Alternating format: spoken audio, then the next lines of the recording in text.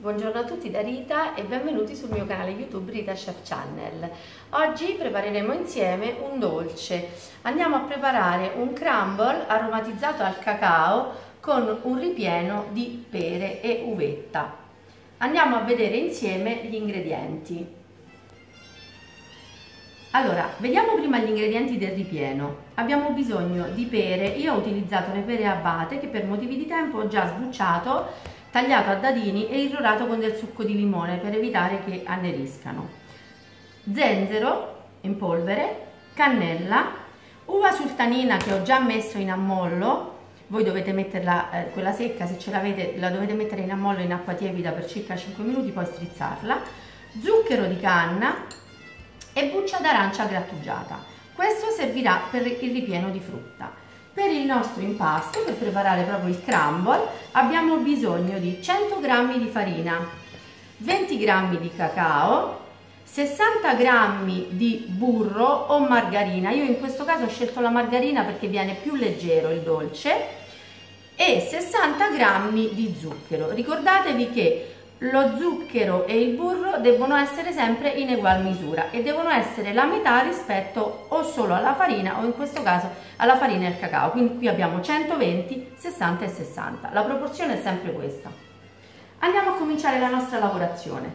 Prendiamo un tegame antiaderente, ci versiamo all'interno un paio di cucchiai di zucchero di canna, in questo modo, e portiamo sul gas per creare un leggerissimo caramello. Lo lasciamo soltanto scaldare e imbiondire. Vedete?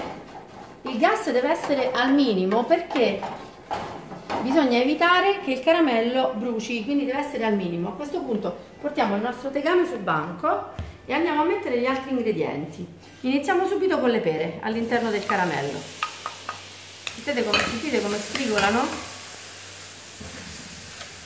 Così. Ora aggiungiamo uva sultanina, cannella e zenzero contemporaneamente e buccia grattugiata dell'arancia.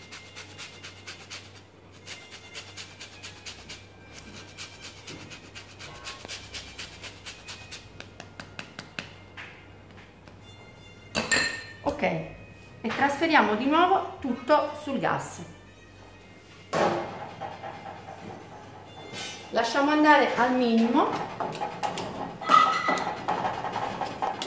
Lasciamo andare così al minimo affinché le pere prendano il profumo e il sapore di tutti gli ingredienti che abbiamo messo e andiamo a preparare contemporaneamente il nostro impasto. Prendiamo una bowl. Versiamo all'interno la farina, il cacao, lo zucchero e andiamo a mescolare questi ingredienti.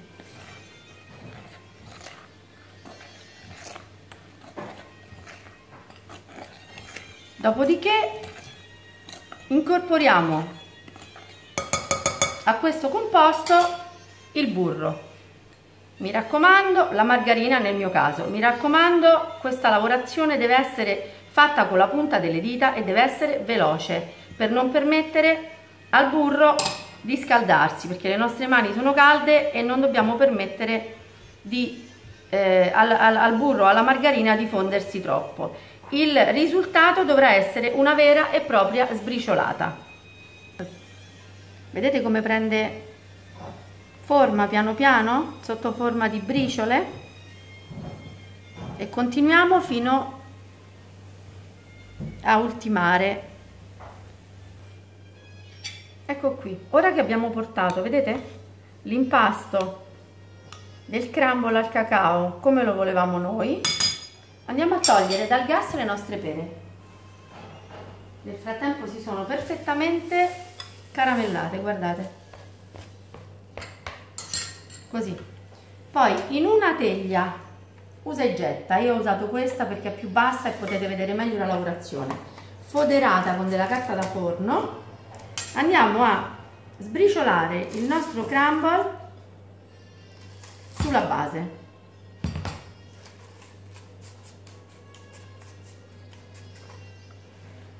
L'effetto del crumble è spettacolare perché così vi sembrerà farinoso, poi in forno diventerà quasi omogeneo e croccantissimo.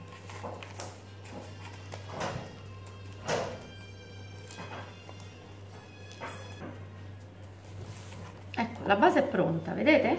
Adesso lasciamo quello che resta dell'impasto per ricoprire il crumble nella parte superiore. Andiamo a spargere le nostre pere lasciando il bordo libero e vedremo il perché. Non dobbiamo arrivare con il nostro ripieno fino all'estremità del bordo, perché al bordo ci metteremo l'altra parte del crumble, oltre a essere sopra, che andrà a sigillare il dolce.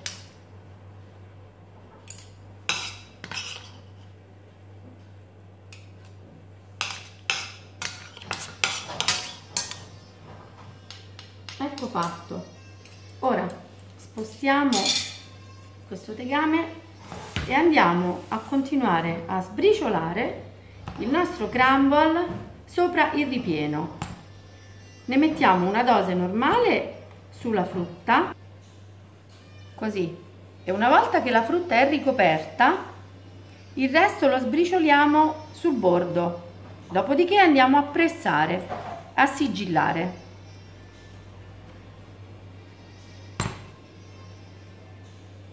Ecco, ora al bordo facciamo questo lavoro. Questo eviterà cioè la fuoriuscita dei succhi della frutta durante la cottura del crumble.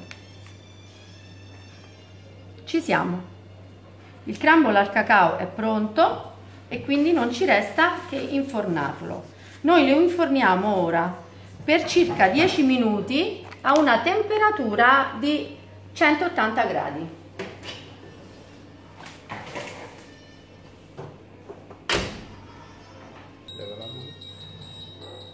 Ecco qua, trascorsi 10 minuti e il crumble è pronto. La cottura è ultimata, solo che adesso non possiamo toccarlo perché questo deve rapprendersi e solidificarsi, quindi dobbiamo far trascorrere ancora 30 minuti affinché sia perfettamente freddo per poterlo togliere dalla teglia. Ecco, il nostro crumble è freddo, tiepido, ma va bene così. Ora andiamo a toglierlo dalla teglia. Tenete conto che non sarà come una frolla, come una crostata, non avrà la consistenza perfetta, perché la stessa parola crumble vuol dire sbriciolata, quindi è normale che si sbriciolerà, vedete? Che si sbriciolerà un pochino, ma questo cambia poco a noi. Ecco, vedete? La base è integra. Ora a questo punto giriamo un altro piatto, così togliamo le briciole di troppo e ora andiamo a preparare il nostro piatto. Ecco qui, io ho tagliato un triangolino del nostro crumble, l'ho disposto già su un piatto da portata e ora andiamo a mettere una semplicissima decorazione. Mettiamo una fogliolina di menta, sul crumble mettiamo delle scorzette di arancia. Vi ricordate che la buccia d'arancia si trova già all'interno, no? Delle pere, ok? E una spolveratina in questo modo di cannella. Vedete come ha preso colore? E è veramente buonissimo. Io vi ricordo di provare le mie video ricette, le mie ricette. Vi ricordo che la cucina è sì una scienza, ma la cucina va fatta con passione, va fatta con amore, con il cuore. Quindi mettete tutto il vostro cuore in ogni vostro piatto. E con questa frase vi do appuntamento alla prossima video ricetta. Ciao a tutti da Rita e buon appetito!